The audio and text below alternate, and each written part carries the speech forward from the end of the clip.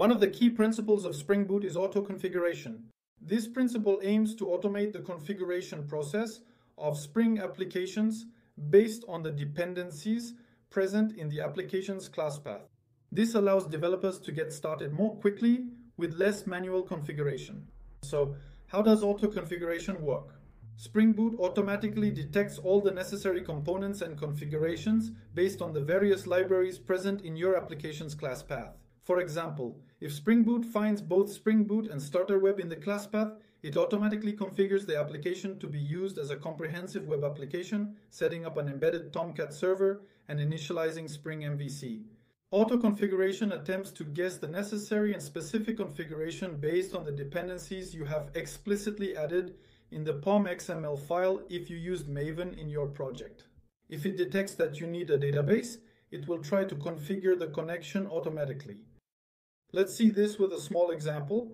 Imagine you want to create a Spring Boot application that manages books and that this application interacts with an H2 database to perform standard CRUD operations. To do this, you will first create a new project and then add the necessary dependencies to your POM's XML file, as you can clearly see on the screen right now. You can then observe that we currently have two essential dependencies. In the first dependency, we have Spring Boot and Starter Data JPA. This simply tells Spring Boot that we are indeed going to utilize Spring Data with JPA. And as a second crucial dependency, we have one to effectively connect to an in-memory H2 database. Next, you can proceed to create a JPA entity, which is specifically called book. As you can clearly see displayed on the screen, this particular entity will then be primarily used to communicate with the underlying database system for both the essential reading and the necessary writing operations. We can see a few annotations. The first annotation, entity, simply tells Spring Boot that this is an entity that will be used to communicate with the database. Next, we have a second annotation, which is ID.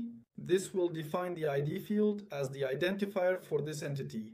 And then there's another annotation called generated value, which allows us to specify the strategy we want to use to generate this ID.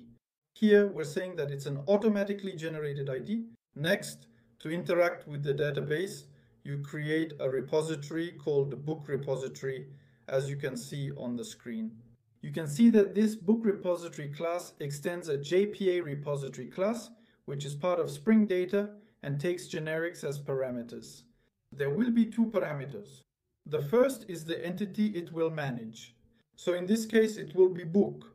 And the second will be the specific type of the ID that we defined in our entity class, which is book. With just these steps, Spring Boot automatically configures the JPA data source, the in-memory H2 server, and you can start using the book repository to manage your data.